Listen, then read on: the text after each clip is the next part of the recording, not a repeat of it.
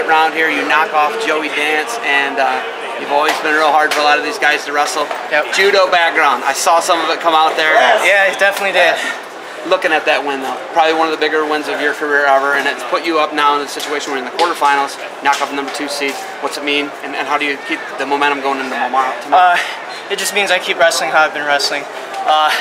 You know, coming in, I haven't had the best season for sure, but you know, none of that matters here as long as I get in and I get the chance. So you know, I'm pulling out all the stops and giving it everything I have. Were you a wild card coming in? Yes, I was. Looking at the wild card coming in, you know, that's a crazy way to get into the tournament. You're leaving it in the hands of somebody else. Yep. You don't get your auto qualification spot. But you're from Hawaii. Did the family make the trip out here to New York City? Yes, they did. They brought a bunch of fans too, and I'm so honored to have all these people fly out just to watch me and some of the other Hawaii wrestlers. We got one more besides me in this tournament, Dane Pistano. So hope he does well too. Looking at this journey though, you know, you guys took it's an 8-hour plane ride, I believe, 10-hour plane ride for you to go from Oahu to DC, right? Yeah. Has it been worth it?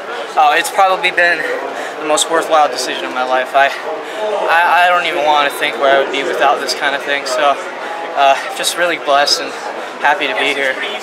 Let's let the game plan there. As far as the game plan with Dance, ultra talented, explosive. Yep. What's the game plan? What's Teak Moore telling you? What's Clint Mustard telling you? Well, I felt him before, and he's so quick that sometimes you can't stop him from getting in on your legs. At least, you know, it's hard for me. And I just had to make sure in every position I fought as hard as I could. And when I was on top, try and put that ride, and I think that's what sealed the deal for me. Reversal in the third, riding him for over a minute, minute 20. Even if he takes you down there at the end, were you aware that you had the ride time and that you would still I was aware that I had the riding time, but I didn't want to give up anything else. Just because you never know. You know, maybe I'd slip to my back or something like that. So I really wanted to keep everything tight and precise. Anyone tomorrow, do you have any idea who your match